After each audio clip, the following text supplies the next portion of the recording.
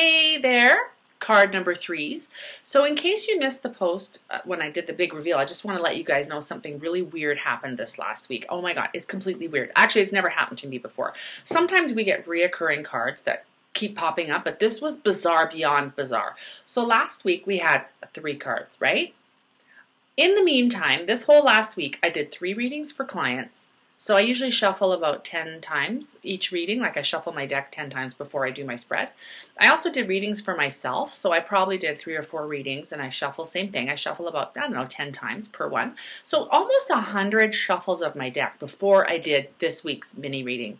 Then I shuffled again, then I spread the deck out, and then I randomly picked 3 cards, and I got the same exact cards as last week. Seriously. In fact, it freaked me out so much that I thought, holy crap-a-doodle, I have to redo it. Nobody's going to believe that this happened.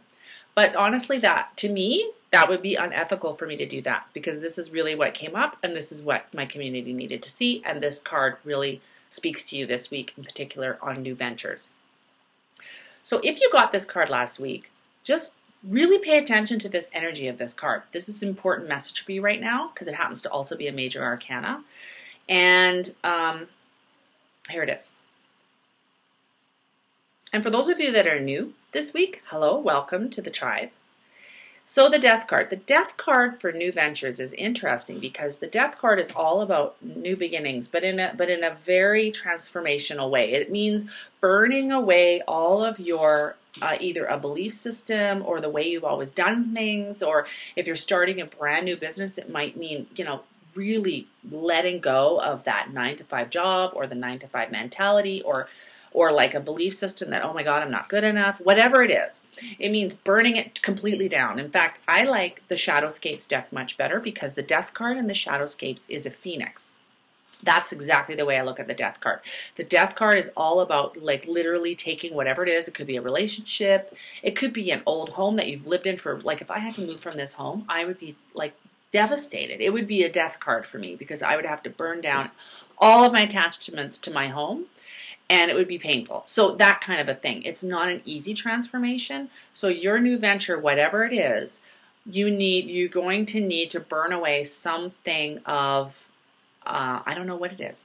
I don't know what it is, but you need to really transform it, let it die, and then rise up out of the ashes like a phoenix into something much more beautiful, much more free. It's an amazing transformation, but it's not going to be easy. So that is your card for this week, my lovelies. And if you like tarot cards and you're interested in learning how to read them, you can join us for my brand new online course called Dabbler to Diva, and doors open for the early bird on February 15th, but you can sign up at www.tarotsolutions.ca/Dabbler to Diva. I'll post it in the comments to be notified immediately when the doors open up, because seating is limited and the early bird price is very good, and also it's a beta program, so the price is going to be never this cheap again. So I would love to see you in there. And I hope you have a wonderful day. Hope you loved your mini reading, and I hope to see you next week.